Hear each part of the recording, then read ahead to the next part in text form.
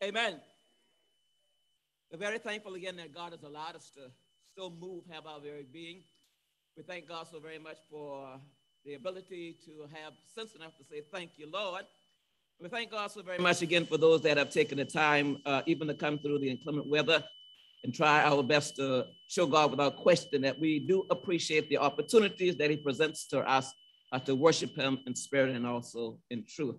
To those, again, that are with us virtually, we want to know, again, that we are very thankful. We believe you to be a treasured guest of ours, those that may not be in tune to our religious conviction, those certainly that are members of the Lord's Church. We are just delighted that you thought enough to be a part of our service this day.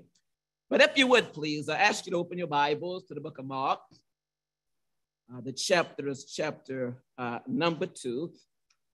And I want to use for a subject, one we looked at some time back, but I want to share some other thoughts along with this, especially in what's going on in our life right now. It just seems like everybody's got COVID. Everybody is coming down with some situation. Folks are dying again. Nothing new. That's the thing, is nothing new. But I think what's occurring is there are folk that now in our little world that are no longer here that once was here.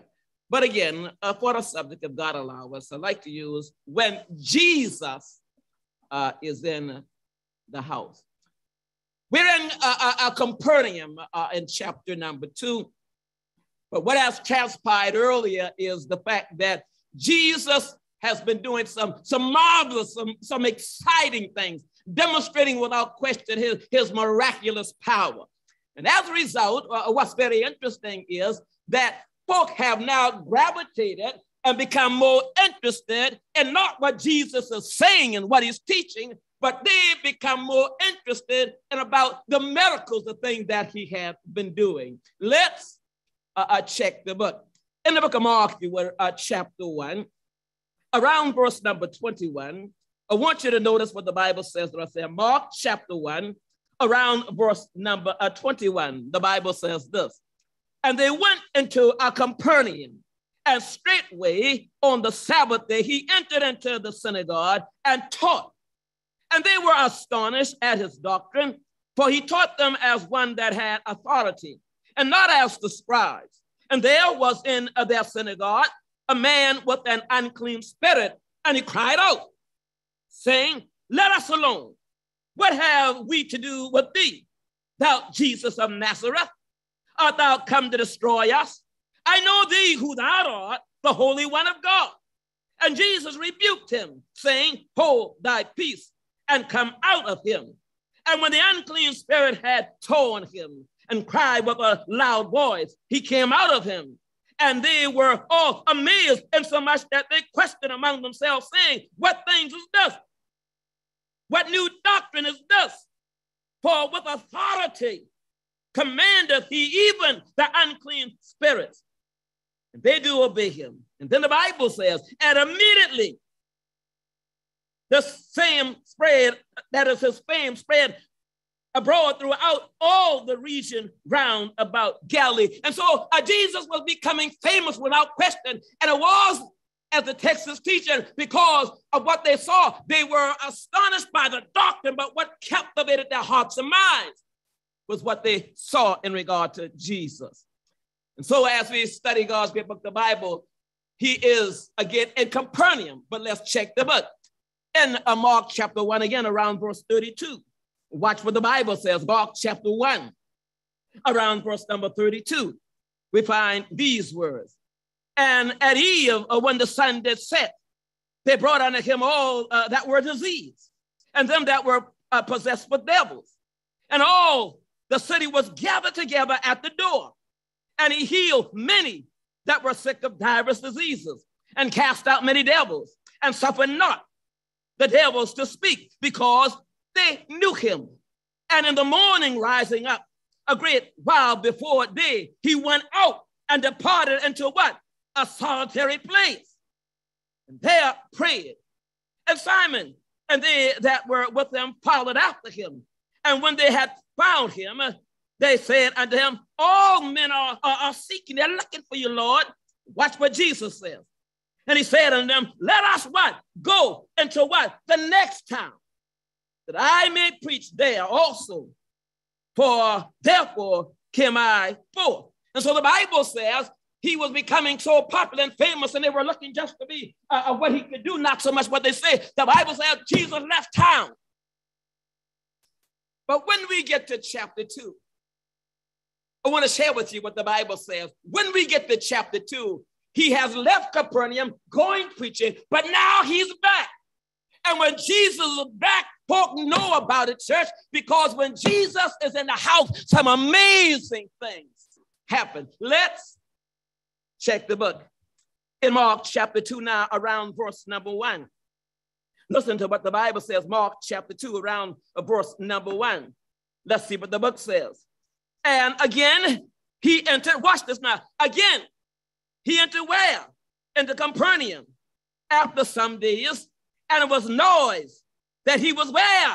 In the house. And I want to stop right here and say, when Jesus is in your house or my house or the church house, some amazing things going to happen in our lives.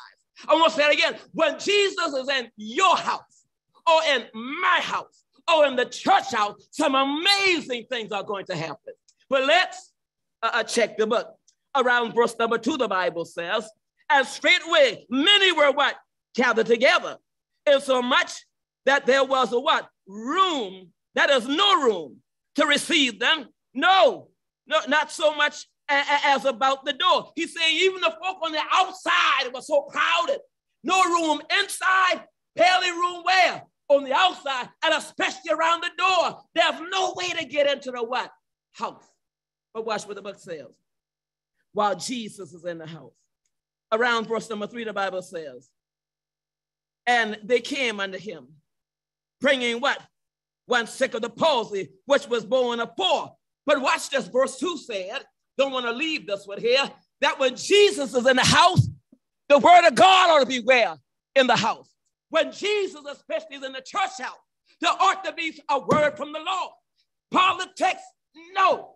What I think and feel, no. I may use those for examples, but the major thought or teachings ought to be about the what? Word of God. Now, the text does not tell us what he taught.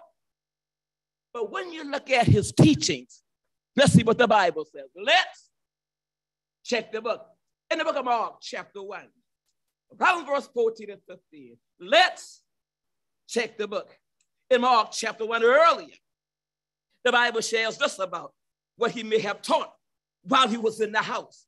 Let's check the book. In Mark chapter 1, around verse 14 and 15, the Bible had us these words. Now, after that John was put into prison, Jesus came into Galilee. Watch this now. Preaching the what? Gospel of the kingdom of God. Now, what's the gospel? The gospel is the good news. So one thing he was teaching during that time is the good news that, you know what? The kingdom of God is coming. Let's check the book. In the book of Mark, since we're there, chapter 9, around verse number 1. Let's check the book.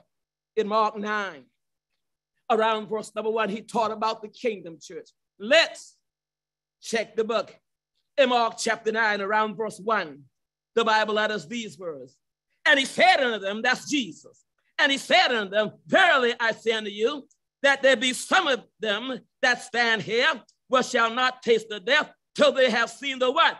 Kingdom of God come with what? Power. And so one of the teaching the Lord shared was that the kingdom of God is coming. That's good news. You know why? Let's check the book. In the book of Colossians, the chapter is chapter number 1, around verse 13, 14. Let's see what he may have been teaching while he was in the house. Let's check the book. In the book of Colossians, the chapter is 1, around verse number 13 and 14. Let's see what the Bible says. Paul writes these words. He says, who hath delivered us from the power of darkness and has translated us where? Into the what? Kingdom of his dear son. Watch this. In whom we have what? Redemption through his blood, even the what? Forgiveness of his sins. So he says, because of Jesus Christ dying on the cross, we have a place of what? Safety. We have been delivered where? From the power of darkness, and have been what? Translated where? Into the what? Kingdom of his dear son. So he talked about how glorious the kingdom would be. But let's see what else he may have taught. Let's check the book. In Mark 1, again, chapter 1, verse 14 and 15. Let's see what the Bible says. Around verse number 15, not only did he teach about the good news of the kingdom, but the Bible also says, and saying, the time is fulfilled, and the kingdom of God is where? At hand, is nearby. He says what? Repent, church, and believe the what? Gospel. So he also taught about what? Repentance. Let's check the book. In the book of Luke, chapter number 13, beginning around verse number 1. Let's check the book. In Luke 13, we begin around verse number 1. Let's see what the great book says. Around verse number 1, church, we find these words. Luke 13, around verse 1. Luke says, and there were presented at the season some that told him of the Galileans, whose blood Pilate had mingled with their sacrifices. And Jesus answering said unto them, suppose now, do you think this now? Suppose ye that these Galileans were sinners above all the Galileans because they suffered such things? He says what? I tell you nay. No, that's not the reason. But except what? You repent, you shall all likewise perish. Or those 18 upon whom the tower Siloam fell and slew them, think ye that they were sinners above all the men that dwell in Jerusalem? You think they were that bad, that was the reason that happened to them and nobody else? But he says what? I tell you what? Nay, but except you what? Repent, ye shall all likewise perish. What's the point? Jesus taught that repentance is necessary. And I don't want you to think just because something bad ain't happening into your life right now, that you're all right. The reason why things may not have happened yet is because God is giving us a chance to get our lives right now. So he taught in the house. What may he have taught? He may have been talking about the kingdom. That's where we are the saved. He may have been talking about what? Repentance, church, because without repentance, we cannot see God's face where? In peace. But the text also says, he taught about believing in the gospel.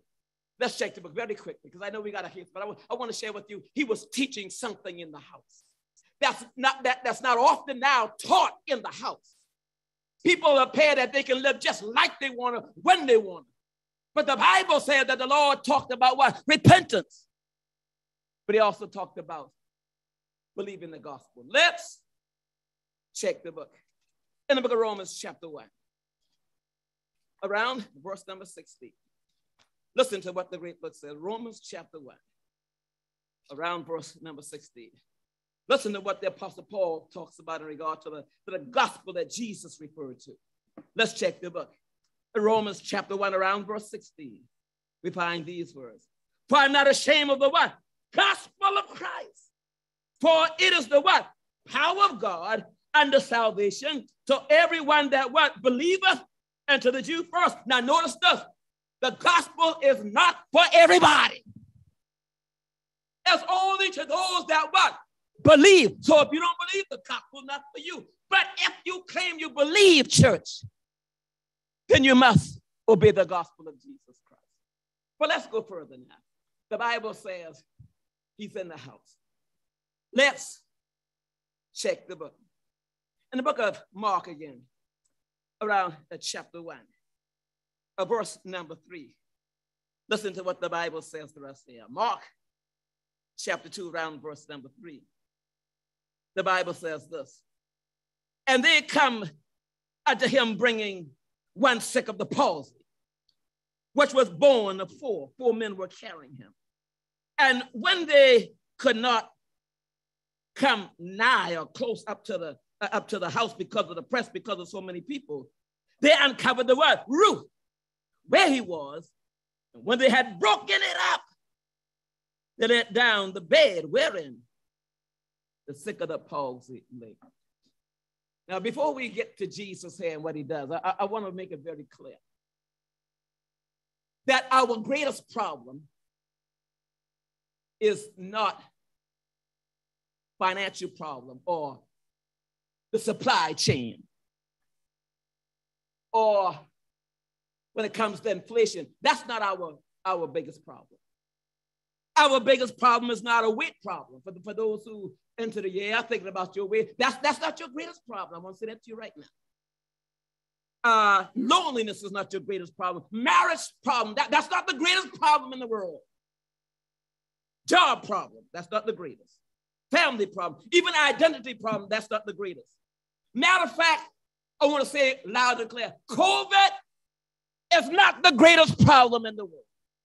I want to say it again, COVID-19 is not the greatest problem in the world, because really when you think about it, thank God he has made it possible for a vaccine to be made. Those who have common sense and use it can what? Avoid perhaps the COVID-19. But even if you get it, scientific facts have shown that there's a good chance you'll survive. What am I saying?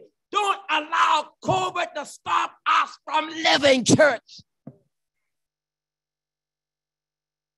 Because that's not the greatest problem. Matter of fact, sin is not the greatest problem. Somebody say, woo, what you talking about, preacher? I'm going to say it again. Sin is not the greatest problem. What the greatest problem is sin that has not been forgiven. I want to say it again. Sin itself is not the what? The greatest problem, because God has provided a means for us to get rid of what? Sin.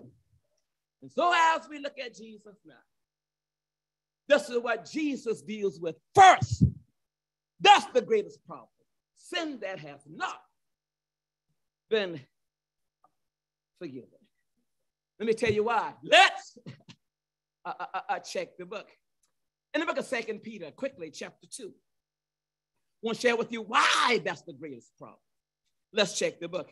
In the book of 2 Peter, chapter number 2, I want to begin around verse number 4. Watch what Peter shares with us. 2 Peter, chapter 2, around verse number 4. And again, as Jesus starts, when this a situation presents itself to him, he shares with us that the greatest problem is not our health issues or other issues, but unforgiven sin. Let's check the book. In 2 Peter chapter number 2, I want to begin around verse number 4. Listen to what the Bible says. 2 Peter chapter 2, around verse 4. The book says this. For if what? God, watch this now, spared not the angels. If God didn't put up with the angels, watch the point here. The Bible says, for if God spared not the angels, that what? Sin, but cast them down to hell and delivered them into the chains of darkness to be reserved unto judgment, and spared not the old world, but saved Noah, the eighth person, a preacher of righteousness, bringing in the flood upon the world of the ungodly. Now watch this. I'm trying to get to verse number 9. Watch this though. He says, and turning the cities of Sodom and Gomorrah into ashes, condemned them with an overthrow, making them an example unto those that after shall live ungodly, and delivered just Lot, vexed with the filthy conversation of the wicked. For the righteous man dwelling among them, and seeing and hearing, vexed his righteous soul from day to day with their unlawful deeds. Then he says, the Lord what? Knoweth how to what? Deliver the godly out of temptation. And watch this now. And to reserve the unjust unto the day of what? Judgment, to be what? The worst thing that this world faces is not against sin by itself, but all sin that has not been what? Forgiven. And so as we look at Jesus now in Mark, this is the first thing that he deals with. Let's check the book. In Mark again, if you would, chapter number 2. Let's begin around verse number 4 to 5. And let's see what the great book says. We find these words. Around verse 4 now, the Bible says this. And when they could not come nigh unto him for the press, they uncovered the roof where he was. And when they had broken it up, they let down the bed wherein the sick of the palsy lay. When Jesus what? Saw their faith. These 4 men failed. He said unto the sick of the palsy, son, thy sins be forgiven thee. Everybody needs at least 4 friends that are willing to be dared to do the difficult. They didn't care what it took. Whatever it took. They didn't worry about, is this a convenient time? Do we need to wait later till folk go? No, they work through even the what? Difficult. They need friends that are willing to do that which is unusual, church. They need friends who are there to be even worrying about, is it going to cost us something? Church, sometimes we just need to what? Do it and allow God to bless our efforts, church. And so the Bible says they go where? Up on the roof. They tear the roof out. And can you imagine while they're digging in the roof, and back then the roof study says were very flat. They may have some beams here, then a big gap here, some more beams here, and then dirt and clay put in between with leaves and what have you. And so it wasn't really so hard, but they dug that. And can you imagine while Jesus is teaching, while he's preaching, all of a sudden the folk now, you know how we go, just a minor distraction, and they're looking up. And now the man descends down. And when he descends down, the Bible says that the first thing that Jesus does after recognizing these folks' fear, he says to the paraplegic, the one was paralyzed. And I want you to think about that. When you're paralyzed, you can't do for yourself. Get the picture here. This man here probably can't clean himself. He has to be moved around. Can you imagine, perhaps for some people, their disposition right now, there's nothing I can do, and no need to me to be thinking about getting any better. But what the text teaches us, church, that they had enough hope. Wherever Jesus is, there is what? Hope. What is hope? Let me share with you a definition.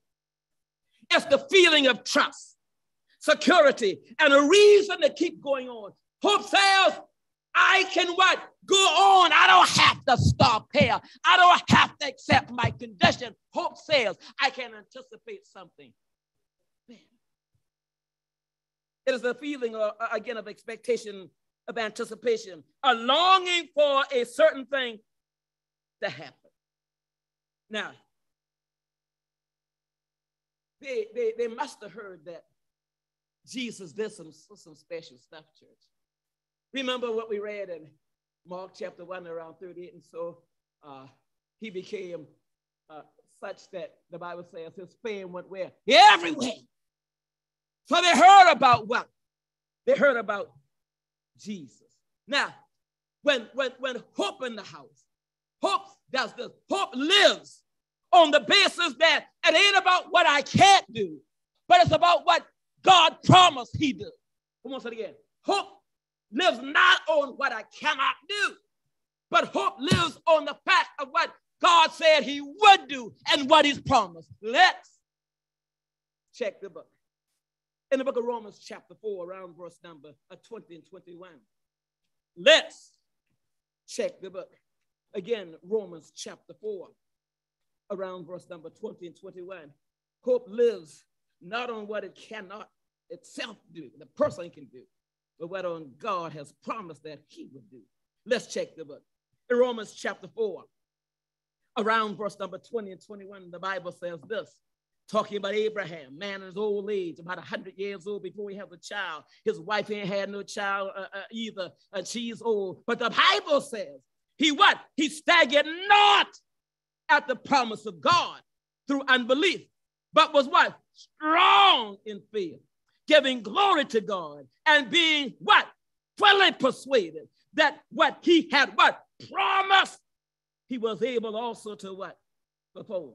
You know something? Hope has friends. And he has more than just these four folk here. Let's check the book. In the book of 1 Corinthians chapter 13, around verse number 13, I'm going to say faith, or I should say hope has friends. Let's check the book.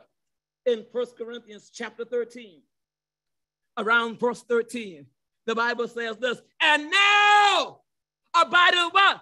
Faith, hope, and what? Charity. These three. But the greatest of these is what? Charity. The Bible says that faith has more friends than just these four men. It also has a friend called faith. And thank God he has a friend called love. You see, these four men must have had faith in what God could do. And they must care enough to love him to do what they did for him. So again, faith has friends. Faith also expects God to answer. I want to say it again. Hope, I should say. Hope also has what? It has the expectation that whatever God has said, he will what? He'll answer. Let's check the book. In Psalms 37, verse 4 and 5, again, hope expects God to answer. And it ain't about will he answer. Hope expects God to answer. Let's check the book. In Psalms 37, around verse 4 and verse number 5. Listen to what the Bible says, Psalms 37, around verse 4, verse number 5. Listen to what the Bible says. In Psalms 37, around verse 4, verse number 5, we find these words. Delight thyself also where? In the Lord. And what?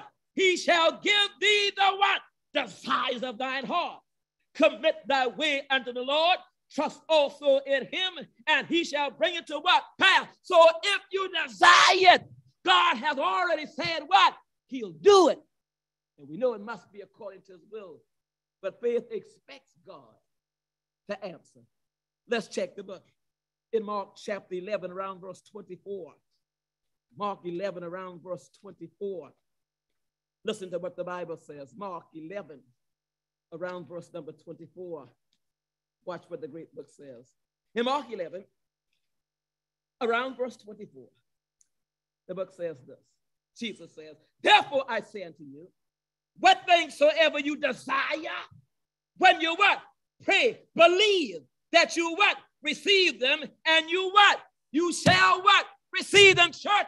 Faith says, I expect God to what? Answer. You know what else faith does? Faith is louder than the crowd. Can you imagine all the noise that was going around when Jesus was in the house? But they didn't allow the crowd and the noise to stop them from where? Getting this man where? To Jesus. And so again, I say, not only is preaching of the word of God ought to be in the house, but also hope is in the house. Wherever Jesus is, there is hope in the house. Well, let's continue to check the book. In Mark again, chapter 2, around verse number 7, verse number 9, I want to share something with you that's not said in the text, but in study, you can understand why these folk felt this way. Let's check the book for a moment.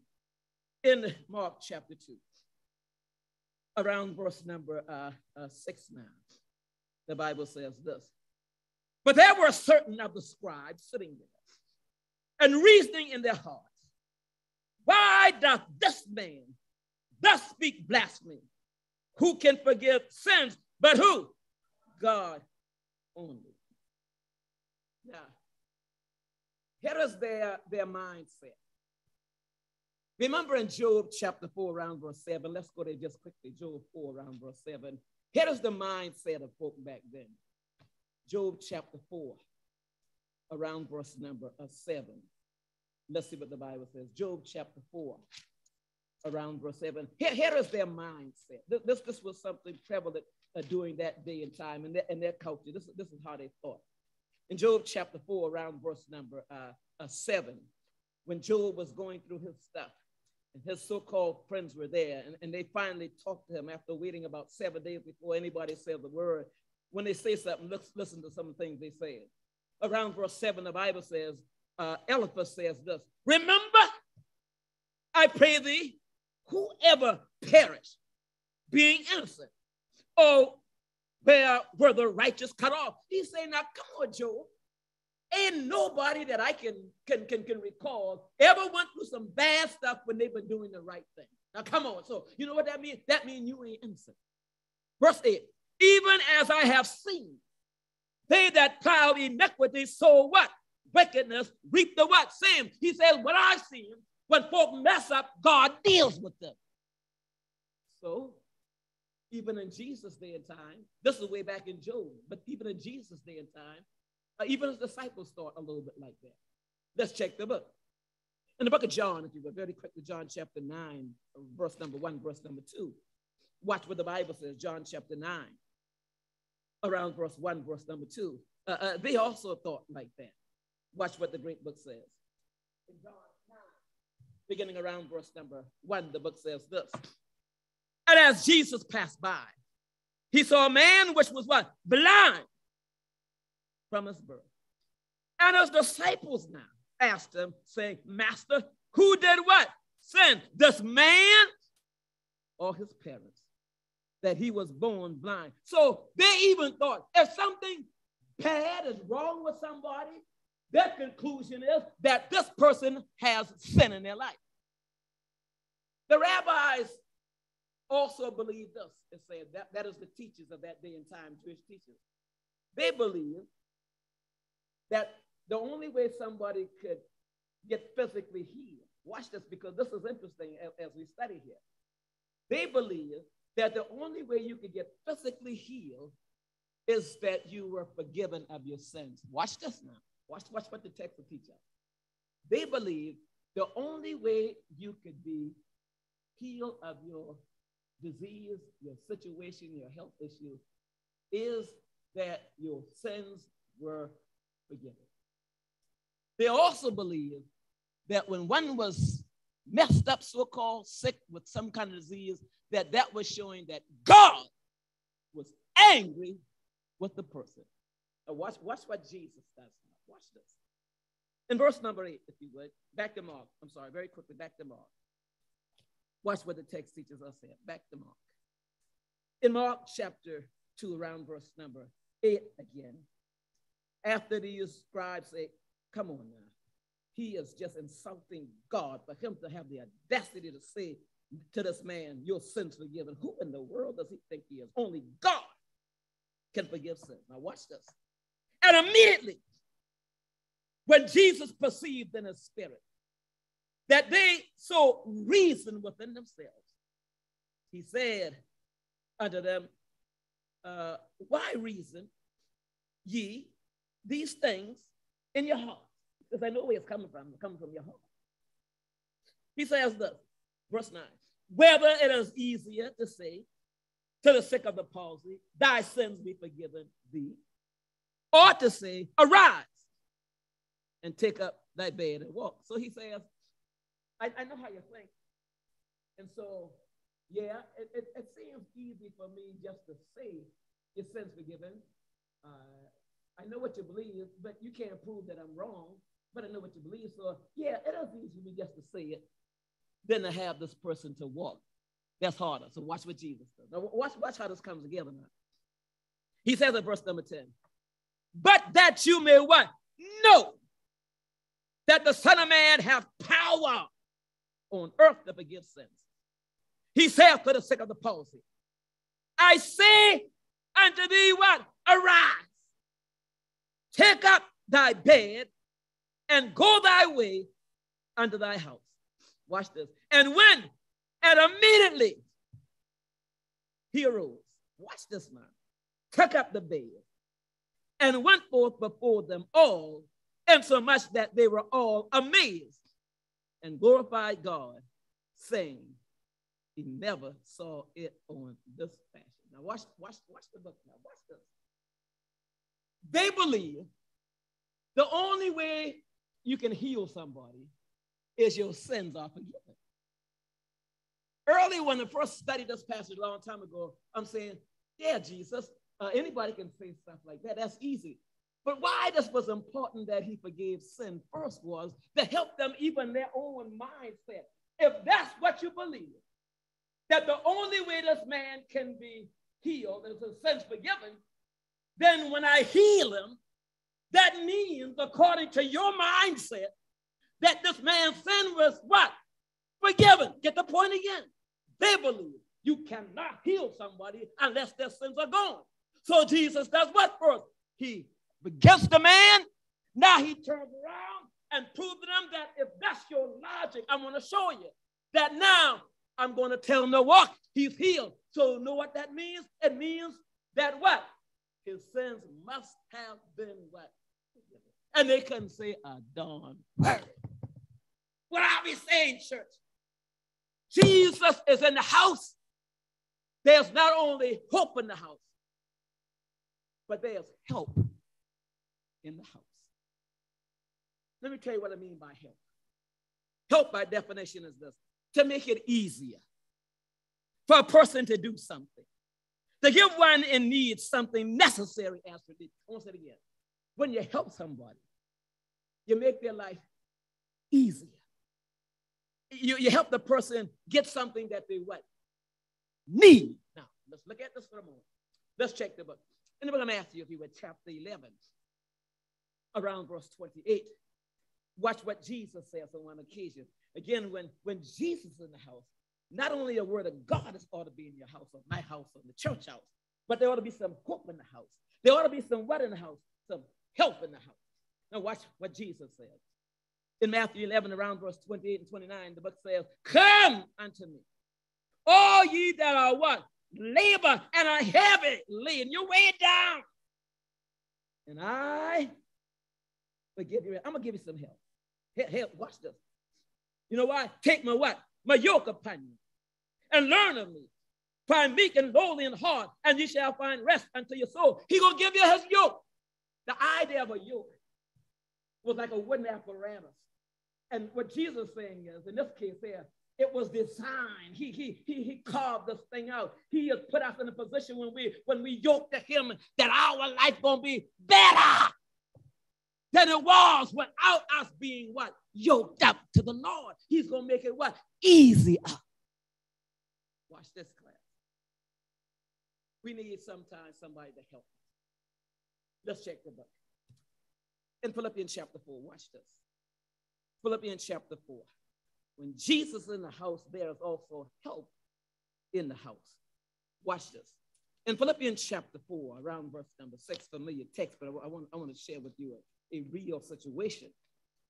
And I can talk about this situation. In Philippians chapter 4, around verse number 6 and verse number 7, watch what the book says. We find these words. Paul writes, being inspired by the Holy Spirit, he says, "Be careful that is going to be anxious for nothing, but in everything by prayer and supplication with thanksgiving, let your requests be made known unto God." Here's the reason.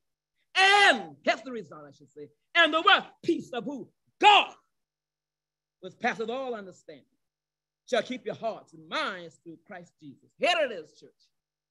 When Jesus is in the house, there's help in the house. We need somebody to ease us. Sometimes you can have something so heavy on your mind, you don't know what to do or what to say anymore. I remember when I first got diagnosed that I had cancer. That really kind of shook me, and I believe I have faith. But I'm going to be absolutely clear.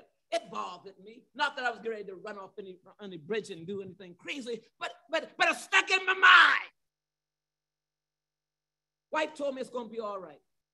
Doctors too, but you know something? They can say anything. but I needed some help. I took it to Jesus. Took it to God, church. And what I'm saying, he helped me, church. He eased my mind. He gave me some peace. And when Jesus is in your house, that's not only hope in the house, but there's help in the house. What's amazing again, it's 10 years later, about 10 years later, they come back to me, took a test, say, oh, we think you need to come down here and look at something. Saying to myself, wait a minute, they took whatever was out and they ain't no more, so what's my problem? They said, well, we see some low traces in your blood or what have you, and so we're going to recommend radiation. So I said, oh, here we go again. But I remembered the same Lord that helped me 10 years ago is the same Lord that would help me on that particular day. And so I had peace of mind. What am I saying, church? When Jesus is in your house, there's also help in your house. When Jesus is in your house, there's healing in your house. As we see in this particular case, I don't want to belabor this anymore, but this man was healed. Can you imagine now somebody that could not wash themselves, could not brush their teeth? I don't even know if they had toothbrushes back then, but it don't make a difference. He could not do for himself.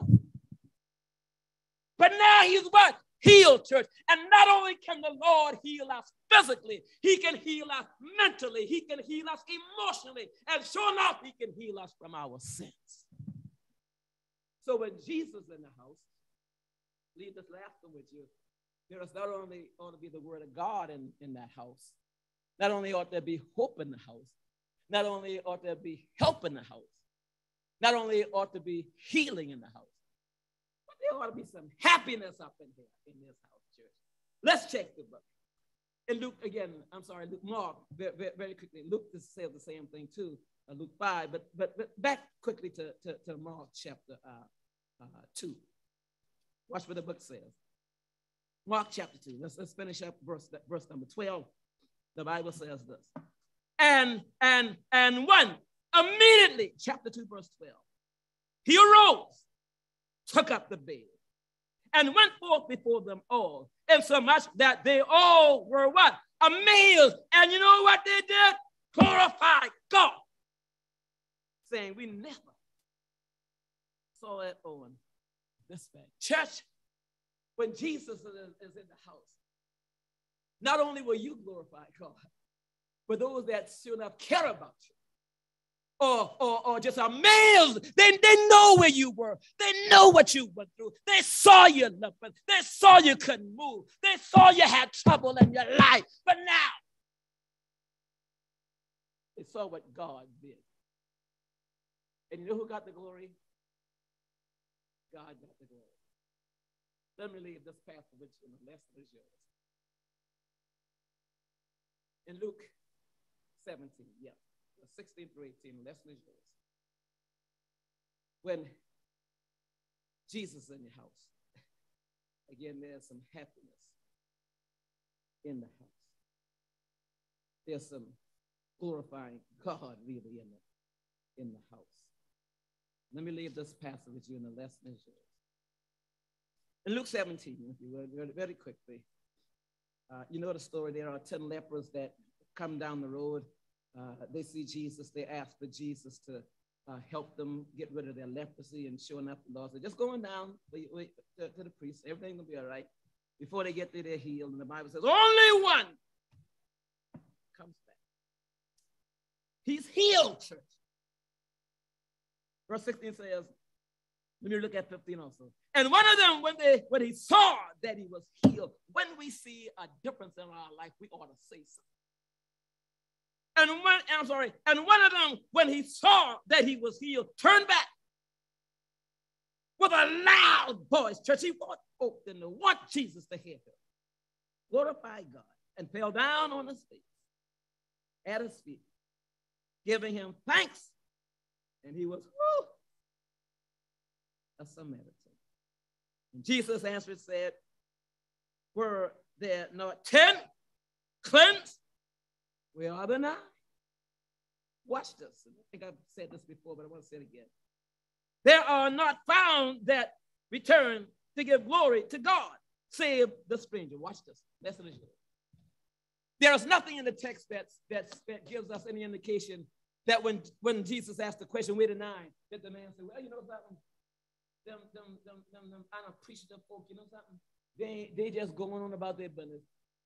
When God does something for you, don't worry about the other folk and criticize other folk, what they ain't doing. That's God and their business. That's always remember. Let's thank God for what he's doing for us.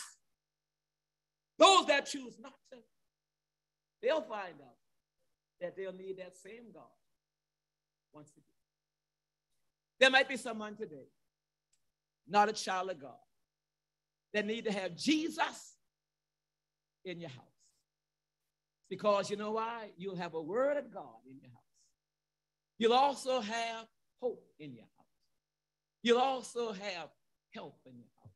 You'll also have healing in your house. And also you'll have happiness in your house. This is what you do. In John chapter 8, verse 24, Jesus says, unless you believe that I'm he who was chosen to come to die for the sins of the world. We must also, as he said in our study, to repent. He says, I tell you, except you repent, you're going to perish. Luke 13, 3 and 5. Matthew 10, 32 and 33 says, if you confess me before men, I will confess you before my Father in heaven. But if you deny me before men, I will deny you before my Father in heaven. The point is, he says in Mark chapter 8, he says, if you are ashamed of me down here, I'll be ashamed of you up there. Don't be ashamed. All of us have sinned and come short of the glory of God. And then he says, you also must be willing to be baptized. Why? Because Mark says, he that believeth and is baptized shall be saved. And you've heard me say this time and time again. I remember this very clear. Someone says to me in study, and he says, do you believe that anybody can be saved who does not obey Jesus? And so just because he said it, that's why we need to do it. But the Bible says baptism is for the forgiveness of sin. Acts 2, verse 38. And so if there's one today that